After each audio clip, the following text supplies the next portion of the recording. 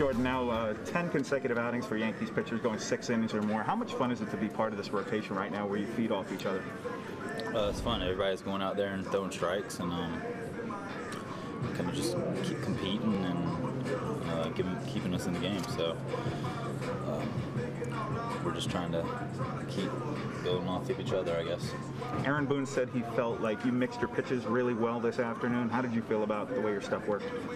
I felt good. Really maybe two pitches I went back, but overall stuff was moving how I wanted it to, and threw a lot of strikes. How important was the changeup for you? I think you got 8 swings and misses on that pitch. How valuable a weapon was that for you? It's nice. Sometimes I've just got to pick when to throw it. I think hitters are starting to know it's my best pitch and trying to just sit it. So kind of just got to read swings, kind of pay a little more attention. About another series sweep for you guys.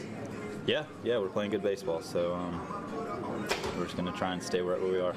Jordan, what was it like having first pitch at 11:30 this morning? It was fine. Tried to get to bed as early as I could last night, but of course the sleep schedule that I'm on right now was impossible. But woke up and did everything I could to be awake and made sure the body was loose and just competed the best I could. How much does that change your routine, especially on a day that you're starting like that, or does it change it at all? I'm a professional enough to kind of move everything up like I need, and I did a little extra today to make sure I was loose.